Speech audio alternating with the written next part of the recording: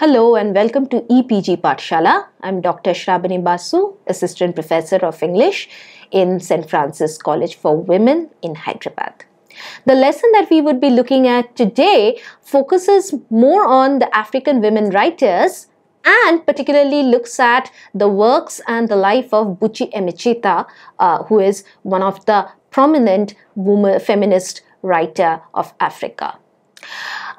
This lesson is a part of the paper African and Caribbean Writing in English. Now, when we look at the overview of African women writers, Africa as a geographic and cultural space is deeply steeped in oral traditions, and women have always been considered at the forefront of spreading knowledge and wisdom through oral traditions. So there is always almost a heritage of the wise women of Africa who pass on their wisdom, their knowledge orally from one generation to the other. This voice, however, goes unnoticed in the territory of literary traditions. One of the foremost women writers to be credited with the development of contemporary feminist literary tradition in Africa is, of course, Flora Nwapa. The exclusion of women from socio-economic and political fields is one of the themes of African women's writing. Their gradual condemnation to be ever present in the fringes with no role to play in the center. Women writers also critique their position as the perpetual other. Colonization, along with patriarchy, continues and still does to oppress women, and thus marginalization remains at the center of discussion in any of the work of African women writers. Women writers like Flora Nwapa, Ama Ata Aidu, Mariama Ba, Buchi Emecheta, Sisi Dangaremba, and Chimamanda Adichie focus on the brutalities faced by women and strive for liberation and freedom through their writings.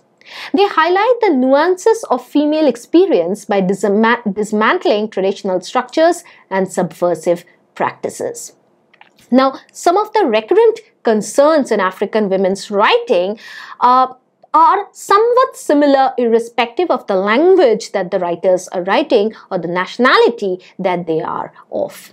Now, the female critics of African women's writings like Carol Boyce Davis and Molara Ogundipe Leslie have investigated the role played by women writers in redefining the field of literature.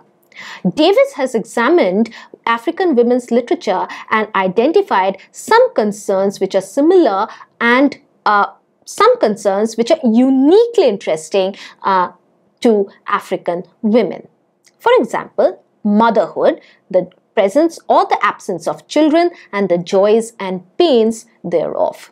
The vagaries of living in a polygamous marriage, the oppression of colonialism and the white rule, the struggle for economic independence, the achievement of balance between relationship between men and friendships with other women, the fickleness of husbands which in a way control their very existence, particularly in a traditional polygamous marriage, the importance of having a support system, particularly in the urban environment, the mother-daughter conflict or relationship, the mother-son relationship and the conflict therein, the definition of self but not separate from the tradition or other man-made restrictions.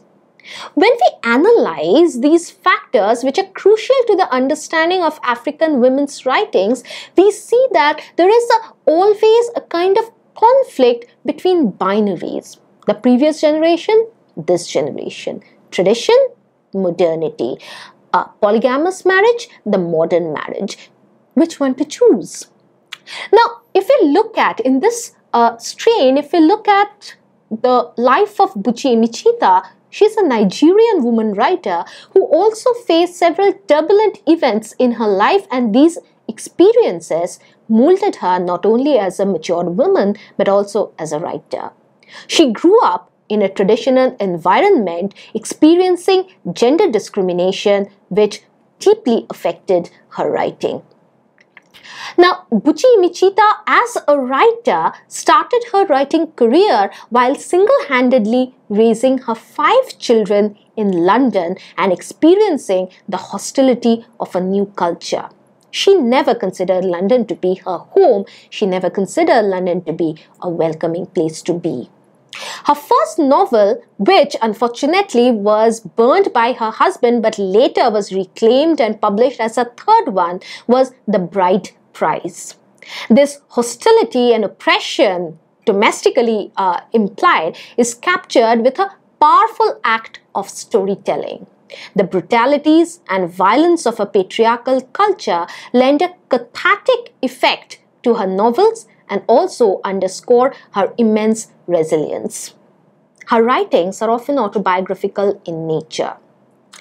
One of her novels, In the Ditch and Second Class Citizen, chronicles some of the events from her personal life. In the Ditch, the previous one, is about her experiences in the Black British life, whereas The Second Class Citizen focuses on the theme of gender discrimination and the denial of education to women. Now, these two books, which draw on her experiences, were eventually published in one volume called Ada's Story. She has captured the private and public unrest in the society and has grappled with the strains of a new culture. Conversely, Buchi Emecheta is a prolific writer who has analyzed the position of women in different spheres of life. She has authored 11 novels and 4 plays and has also had a spatter on children's literature. The different roles of women as an individual, as a wife, and as a daughter occupy a center stage in Emecheta's novels. Through her women characters, she articulates a powerful voice to unearth the anxieties and frustrations of womanhood. Woman, quote unquote, being an important entity, is viewed differently as per the traditional and the modern ethos. Some of her prominent novels are In the Ditch, which came out in 1972, Second Class Citizen, published in 1974, The Bride Price, which was, as we have already discussed, her first novel but was destroyed in the process of writing, was finally published in 1976. The Slave Girl, 1977, The Joys of Motherhood, which came out in 1979, Destination Biafra in 1982, and The Rape of Shawi, which came out in 1983. Her autobiography, Head Above Water, published in 1986, records her personal history and the circumstances faced by the blacks in London. Her novels, Ada's Story, Kahinde, and Head Above Water, represent the torture women experience at the hands of their spouses and how this stifles their individuality and identity. Some of the prominent themes, including the domestic stifling conditions that we have already discussed, explored in her novels are oppression, slavery, and the all-pervasive exploitative nature of patriarchy. Now, some of the accolades and awards which Buchi Emecheta won was in 1979, she received the New Statesman Jock Campbell Award for Commonwealth Writers. And also, she was recognized and ordered with the Order of British Empire in 2005. Let's look at the overview of the novel The Joys of Motherhood, which we want to analyze a little deeply in this section. Now, The Joys of Motherhood was written in 1979 and is set in Ibiza and Lagos and depicts the tensions between traditional and modern beliefs. It also draws association between slavery and motherhood while exploring the dynamics of pre-colonial and colonial Nigeria. It is a powerful text which depicts the struggles of women in the pre-colonial and colonial Nigeria and the repercussions of cultural collisions as the protagonist's new ego moves from Ibiza to Lagos. According to Florence Stratton, The Joys of Motherhood has 2 major ideological functions: to valorize the emergence of a female literary tradition and also to refute the conventional images of women. Now, the plot construction is very structured. The chapters are ironically titled as The Mother, The Mother's Mother, The Canonized Mother, etc. The novel opens with the suicide attempt of the protagonist New, and then it shifts to 25 years back before this act. The story then navigates to the abuser homeland, and the readers are introduced to Nu's father Akbari and her mother Una. Now, New Ego is shown to be the love child of Una and Akbari.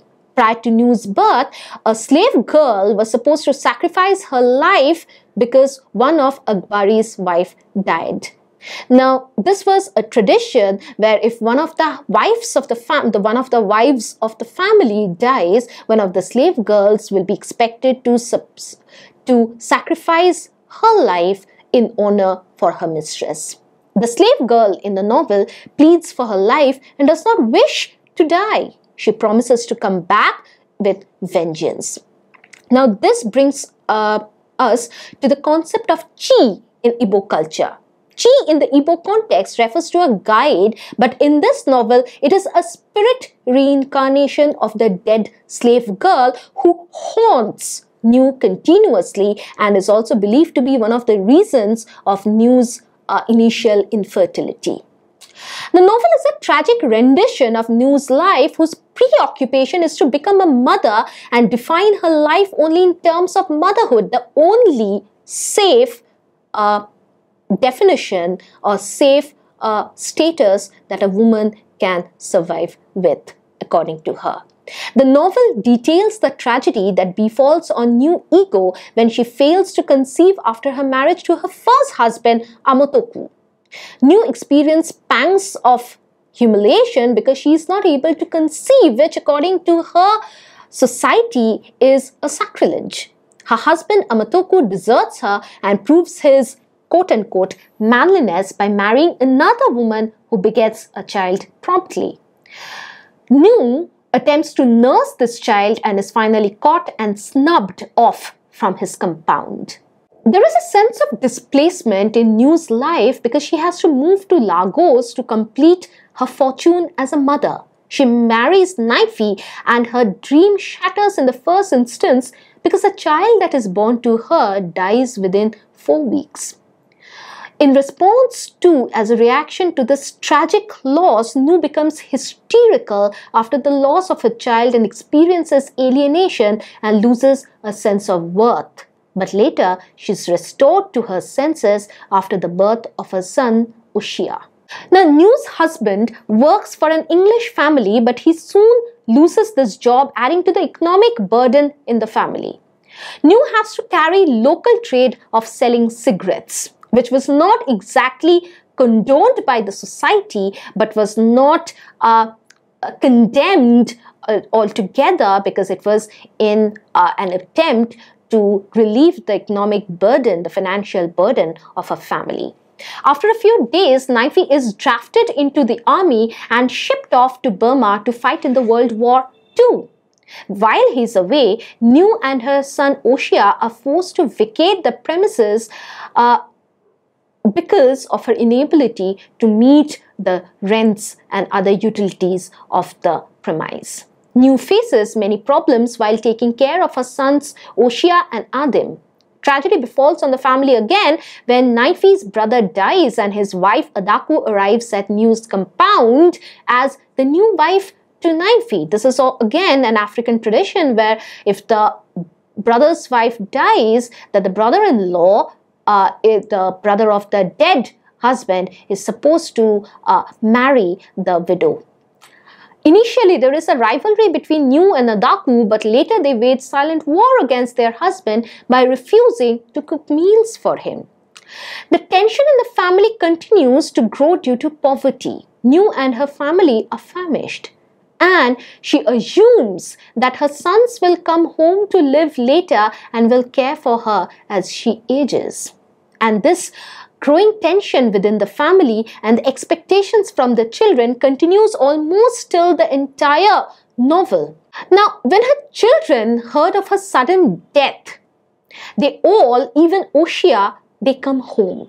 They were all sorry she had died before they were in a position to give their mother a good life. So, in a response to Nu's death, she is in a very curious and in a very cathartic episode, she is given the noisiest and the most costly second burial Ibiza had ever seen. And also a shrine was made in her name so that her children could appeal to her should they be barren. It is almost a sarcasm and irony which is made by Buchi Emecheta, because the woman who is denied of everything and whose principal difficulty in life was due to her motherhood or the lack of her conceiving, is now given the noisiest burial, the costliest burial, and his shrine is made for aspirant mothers. The title of the novel is a biting commentary on the outlook of the society which validates a woman only after her motherhood. According to Mary Kola-Walsh, The Joys of Motherhood is an ironic portrait of the artist as a conscience of her society. The story is one of Emecheta's strongest indictments of a woman clinging to marriage at all costs, which, in a way, Mary Kola-Walsh thinks Buchi Emecheta detests. Now, let's look at some of the themes in the novel which Buchi Emecheta takes particular effort in explaining. The first theme that we find in The Joys of Motherhood is the tradition versus the modern culture. We witness different pictures of womanhood through the pre- and the post-colonial periods. The novel chronicles the difficulties of abiding by traditional culture in a modern society. Now, Nu's mother Una is shown to be the representative of the pre-colonial African woman who is assertive. Nu, on the other hand, continues to conform to the traditional customs in the face of rapid transformation, only to realize that these practices are now futile. She almost religiously adheres to the values laid down by Ibiza patriarchy, ultimately leading to alienation as she dies gradually a lonely death. Her co-wife, Adaku, does not devote herself to the Ibiza customs and resorts to prostitution for survival. This comparison between Nu and Adaku is a realistic depiction of the African society, and it reflects Emecheta's denial of traditional values for a more radical position. Emecheta takes a dig at some of the traditional practices like bride price, which we know now that in Ibiza, many girls are married at an early age to collect the bride price, and this practice is criticized by the author.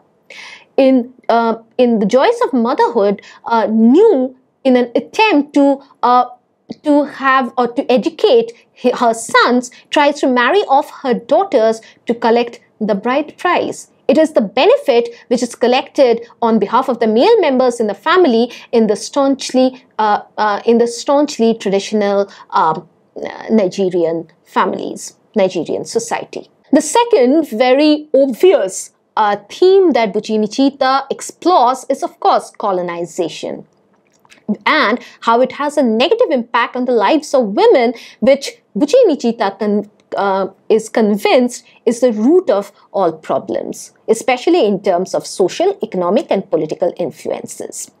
The first impact which Buchi Emecheta looks at under colonization is the social impact, because she believes that the Victorian concept of womanhood, which sets a very adherent, a very critical definition of what is proper womanhood, that is piety, purity, submissiveness, and domesticity, and she considers to be these very definitive, very narrow understanding of womanhood, expectation of from a woman, which is the root of the social troubles proliferated in a woman's life under the colonial regime. In this novel, Nu ego is steeped in the domesticity, and therefore she feels incomplete without attaining the safe status of motherhood.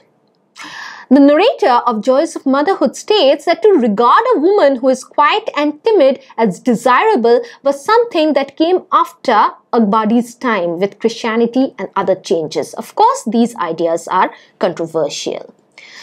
The economic and political impact which Buchi Emecheta explores in The Joys of Motherhood is is represented in the shift from an agrarian society to a more modern industrial society. The economic and political roles of the women enable them to voice their opinions and become self-sufficient in the agrarian society. With the intrusion of colonial policies, the pre-colonial African women lost their independence and economic freedom. On the other hand, men as well became pawns in the hands of white men. The next prominent theme which Buchi Emecheta explores in The Joys of Motherhood is the link between slavery and womanhood. In her eyes, slavery and womanhood are deeply connected because there is a stark similarity, because women do not ever get to have the right to assert their individuality. They are the perpetual voiceless, perpetual subservience. African women face oppression at different levels due to race, class, and gender. The first subcategory that she looks at in the novel under the slavery and the condition of woman is the imposition due to customs. In this novel, the slave woman is a literal and symbolic representation of oppression, and New Ego, for one, is said to suffer because of her chi is a slave woman. The characters say that the guiding angel is slave and that's why she is unfortunate. And the slave woman was forcibly pushed into the coffin with Akbari's dead wife Agunwa, and according to some customs, this was the beginning of New Ego's misfortunes. The next point that she looks at is the enslavement as a woman. Now, the critics believe that New Ego is enslaved because of the very narrow and confined expectations of motherhood. This enslavement leads to identity crisis, and she experiences a sense of incompleteness while she remains childless. Marriage is a kind of enslavement for women in the African society, according to Buchi Emecheta, as she has to obey many oppressive standards set by the husband. As a married woman, motherhood is one factor which enables a woman to attain any semblance of status in the society. A barren woman's position is akin to a slave, as she experiences perpetual discrimination in her family and society. Now, New Ego is unfortunate because she ends up becoming a slave to these roles and does not experience the joys of motherhood in the truer sense of the term. She is forever steeped into misfortune because of her expectations which she has set for herself, and also the expectations which the society has set for her. Now, the effects of patriarchy refers to the rule of the father, as we all know, and new sufferings as a woman are augmented because she lives in a society where women is considered to prove her worth by adhering to the standards which are left for the men to decide on by giving birth to many children. Emecheta has experienced the subjugating effects of patriarchy, and she externalizes some of her ideas about patriarchy through her novels. Now, the point on gender roles in patriarchal society is very clear in Buchi Emecheta's work, because there is always a very explicitly discrimination made between the male characters and the female characters of the novel. The man, being in a superior position, has to hold an authoritative position in Buchi Emecheta's works, and all his decisions are expected to be acknowledged and considered. A woman is confined to the four walls of her house, and her interests only revolve around serving the man and his family members. Producing male children is the only thing which will bring reward to women. Women have no individuality here and the freedom to think for themselves. In this novel, Una is the only woman who defies many patriarchal norms, but there are also women like New Ego, the protagonist, who are confined to the decisions made by the male members of the family. The gender roles are also dismantled to a certain extent. This is reflected through the relationship between New and her husband, Naifi. Emecheta describes Naifi as one who is supposed to care for his family, but he keeps getting more wives and abandons his children to his wife Nuigo to care for. Nu takes on the responsibility of her family, a role traditionally performed by men. She is the bread earner. She earns money and takes care of her children. Her husband, on the other hand, has to serve the white men by performing tasks like generally accepted by women. There is a very tacit reversal of roles between Nuigo and Naifi here. Now, the gender discrimination which the novel elucidates is a deeply entrenched notions of gender roles in society. Gender discrimination takes place in both the private and the public sphere in Emecheta's work. Women are not considered worthy of being educated. There is inequality in terms of education given to girls than to the boys. Nu and her husband thinks about their son's education, and daughters are considered to be mere objects who will earn them bride prices to educate, which will be enough to educate their sons. Thus, the money that they get as bride prices is used for the son's education, and they strive to give the best education for their son Oshia. Their second son is also considered for this privilege, but the daughters are never considered for any privilege whatsoever other than their obvious commodification. Their marriage was also a means to receive good bride price used as the investment for the son, who obviously are supposed to take care of the parents. This is a result of a deep-rooted gender conditioning. The men and women hanker after producing male children in an African society, which reflects the deep-rooted effects of patriarchy, where a woman's voice and role in society is always limited. Now, the next point that we look at, that is the masculinity and the femininity, is very clear, as all the male characters of this novel are off to prove their masculinity by producing more children and by being violent with their wives and by the number of concubines that they have. On the other hand, the femininity of the characters are proved by their submissiveness, their piety, their being polite, and the number of children or male children that they manage to present their husband's family with. Now, the next point that we look at are also the polygamous practices of the African society, where the traditional African society or the traditional African family, the patriarch of the family is expected to have multiple wives to present or to represent his masculinity and also his wealth. The culture of Ibuza encourages men to marry more than one wife, which is reflected through the character of both Amatku and Agbari. Now, the effect of polygamy and its repercussions on the rivals Nu and Adaku, when Nu is married to Naifi, come across in this novel, as the independent-spirited Adaku is constantly pitted against the traditional Nu. While polygamous marriages offered communal care and mothering in pre-colonial Nigerian society, it can also be argued that this is no longer an applicable set of rule in contemporary Nigeria, which faces neocolonialism, mismanaged independence with a heavy toll on women's independence. The next idea that we look at when we are talking about Buchi Emecheta is the obvious concept of motherhood. Now, Chinua Achebe, in his novel Things Fall Apart, which many of us are familiar with, has accorded supreme status to the mother. The mother is supreme, and it's an adage which is clearly elaborated in the text, and the significance of the mother in a person's life is expounded by depicting the way a child seeks refuge in his motherland during times of crisis. This has some similarities with the novel The Joys of Motherhood. Now, motherhood is in this novel is directly equivalent to identity.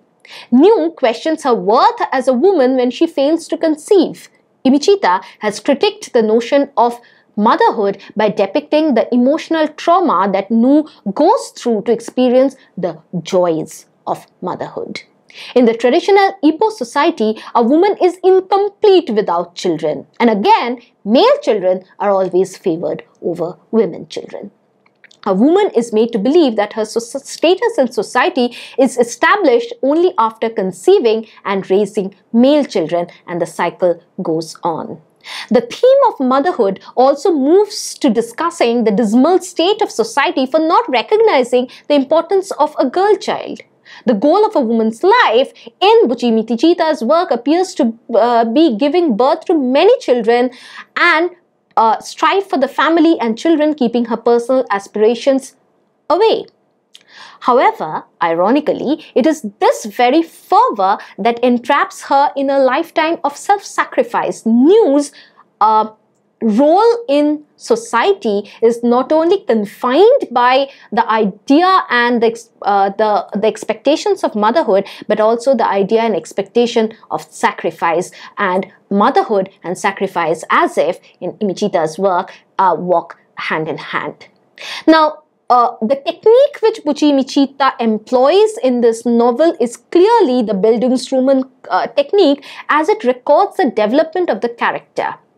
According to Mari Ume, Emecheta employs the techniques of Bildungsroman novel of formation to underscore the development of the protagonist's mind and character as she matures and recognizes her role in life. She also, that is Emecheta, also skillfully uses flashbacks to weave together information central to the development of the plot and to the full understanding of her character's relationships to both the external and the spirit worlds. Now, towards the end of this novel, we look at how the title of the novel, The Joys of Motherhood, is not only ironic, but it also critiques all the oppressive customs and traditions which marginalize women as a part of the traditional heritage. The apparent joys culminate into miseries, and the ideas of womanhood and gender discrimination are subsequently dismantled. These are concepts which are accepted as constructs. Above all, it is a scathing attack on the colonial policies that subjugate women by erroneously projecting positive ideals of development.